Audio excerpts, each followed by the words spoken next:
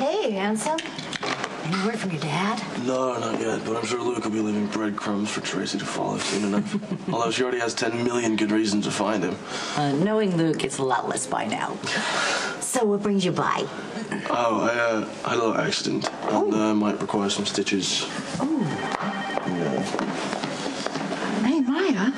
Hey, Bobby, what's up? Your nephew here seems to have injured himself, but I'm sure he won't mind if I leave him in your very capable hands. That sounds perfect to me. I'd take care of myself, but I got an important meeting. So Maya's going to fix you right up. Let me know if you hear anything from your dad. Yeah, I will. Stray bullet? I wish. It's nothing quite that exciting, though, but it is a pretty good story. I have no doubts. Go ahead.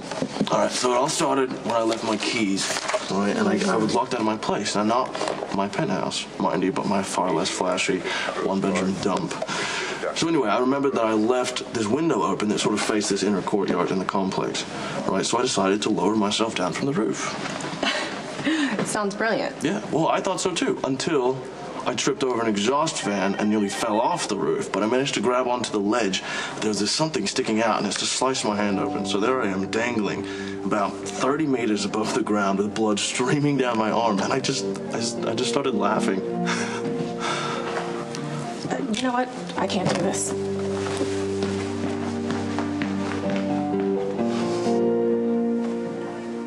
So what, they just randomly assigned me a study partner that I don't even know? No, your history teacher wanted the transfer student to be with his most organized and prepared student, which I think is a big compliment.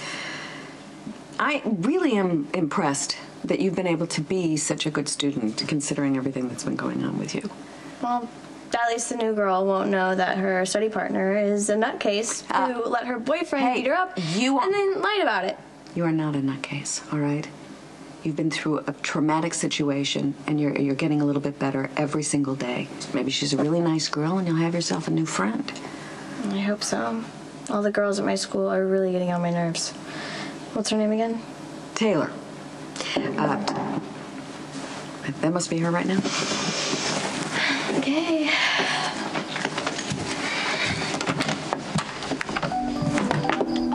You must be Christina? I'm Taylor. This whole thing with Matt and Maxie, that was just a cover-up, right? I mean, you're not really upset about the kiss, are you? I could never bring true vengeance on Maximista or any man she admires. I wish for her only happiness, but the same cannot be said for Dante. I think he needs to suffer for the pain that he caused Michael and Stone Cold, and suffer greatly. Believe me, my focus on that matter is razor sharp. Good. Updates for me? Yes, I have been making significant progress. It will not be long before I'll be able to secretly siphon large amounts of cash from the Cortez cartel directly into Dante's bank accounts. And then with evidence leaked to the proper authorities, corruption charges, drug trafficking, certain to follow. Nice. God, I can't wait to see the look on Dante's face when this goes down. Wait, now you're sure that they can't trace this back to us, right? The Jackal is a master when it comes to walking in the world of the internet without leaving footprints. This is perfect. And he can whine and cry all he wants. That's only going to make him look more guilty. This is nothing compared to what he deserves for what he's done, but you know what? It's a start. Oh, no. Whatever you guys are up to needs to stop now.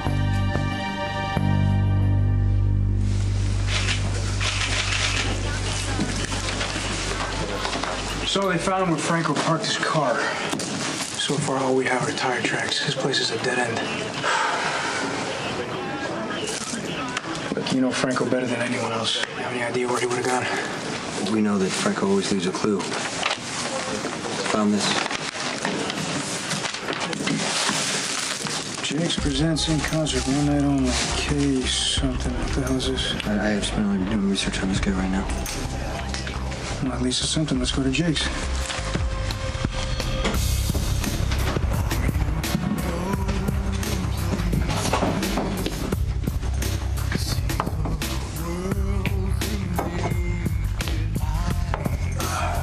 What can I get you, partner?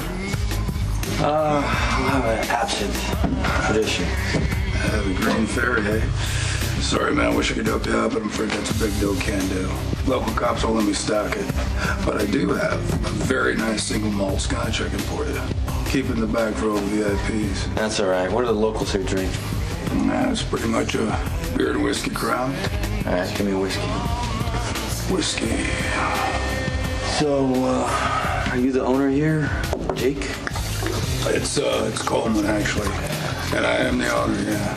Mm-hmm. You ever have any live music? We do. Yeah, in fact, I used to have an open mic night here, but these days everybody's jacked up on karaoke. In fact, you have to check us out Thursdays. Place is packed, tons of chicks. You sing? No. Oh. I actually had something else in mind. You know, if you really need that absinthe, I could probably make a few calls. No. See, I'm an impresario of sorts. I'd like to offer you this $10,000 if you'll book a very special performer that I represent. He's a performance artist. It'd be for one night only.